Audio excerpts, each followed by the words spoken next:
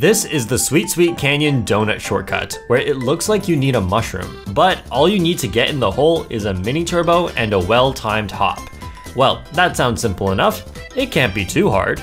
Approach with the right hop before drifting and aim towards the green dot. Mini turbo early and left hop on the border of the chocolate. Then just hope for the best. Honestly, the hop timing is extremely difficult. It's very punishing if you fail it, and it's not much faster than just going around and grabbing 3 coins. I mean, seriously, this thing saves like 0.2 seconds if you do it perfectly. But I will go for it anyway. Even though it's so hard, it feels good when you get in the hole.